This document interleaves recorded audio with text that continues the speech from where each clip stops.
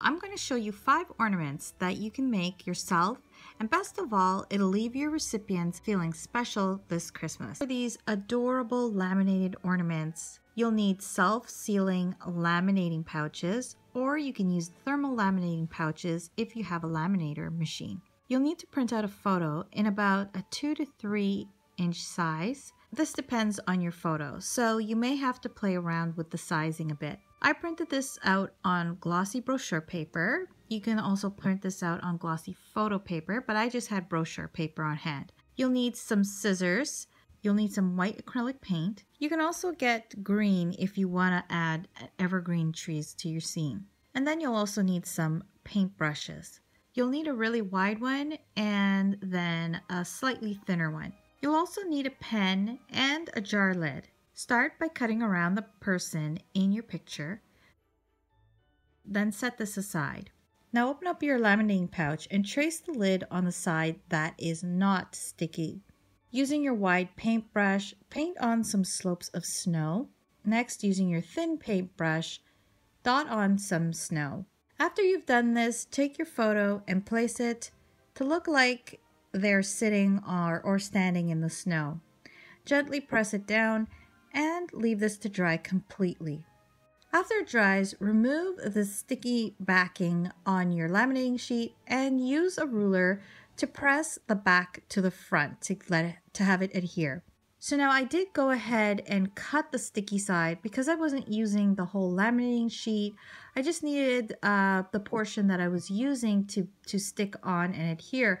I didn't want to waste the whole laminating sheet. Now just make sure everything's pressed together. Use your ruler and, slide it across and just in between the pictures, and just make sure that you get everything to adhere really well. Then once everything is adhered, take your scissors and cut around the outline that you made in the first step. So when you're done, it should look like this. Punch a hole with a single hole puncher. I found mine at the dollar store and it works really well. Cut some ribbon, string, or thread. I got the stretchy cording at the dollar store as well. And you'll want to cut a piece, fold it over, thread the end through the hole, and back through the looped end. So you're going to leave a looped end when you're threading. And then that way you'll be able to attach your threading to your ornament. Then give it a knot on the top, and when you're done, it'll look like this. Next up is another photo ornament made from clear ornaments from the Dollar Tree.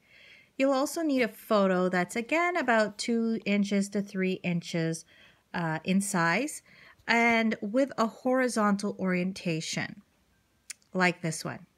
Just cut out your photo, roll it up enough to fit through the neck of the ornament, take off the ornament top and slide it into the ornament.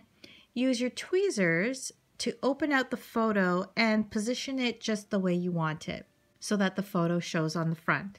Pop the top back on and there you have it, a simple sentimental gift ornament. For the next ornament, we'll be making these personalized music ornaments. You'll need clear ornaments that open in half. Print out a sheet of music. I did a Google search for this one.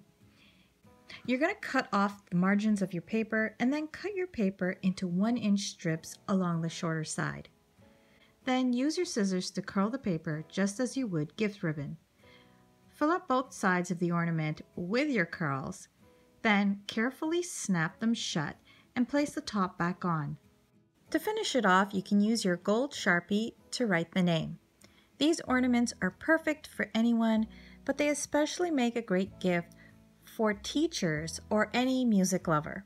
Next is this really simple sequin ornament that takes less than 5 minutes to make and costs only about $2. You're going to get one of the clear ornaments from the Dollar Tree and these sequin packs also from the Dollar Tree. Pull off the top of the ornament, fill your ornament. Now there are 3 ways you can do this. The first is to just pour, and you can see that I got a lot of sequins that did not make it into the ornament when I did it this way. So the second way is to use a funnel if you have one. And the third way is to just use a sheet of paper to create a funnel, and that's what I did. And I used the glass to hold the ornament in place while I poured. This worked really well for me. Once you've filled the ornament about a third of the way, snap the lid back on and use your Sharpie to write the name or the year or both on your ornament. You can use a black Sharpie, you can use a red Sharpie, you can use the gold or the silver. It really doesn't matter. It's all up to your preference. This ornament will glitter and shimmer. It's perfect for that person who loves a touch of glam. Up next is a similar ornament, but instead of using shiny sequins, you're going to use the tiny styrofoam balls you can find at the Dollar Tree that look like snow. For this one, I suggest using a funnel to get the balls into the ornament. They are really staticky and they will stick to your fingers and just about any surface that it comes in contact with. So the funnel will make it a little easier to get them into your ornament. Fill it about half to 3/4 of the way up, or you can fill it up completely. It's totally up to you. Just do what looks good to you. Write your name with that gold Sharpie again, or you can use black. Black works really well against the white snow. And now you have a cute winter-themed ornament you can give to anyone on your list. I hope this video leaves you feeling inspired and motivated to make these really easy ornaments that are really affordable. I'll see you soon.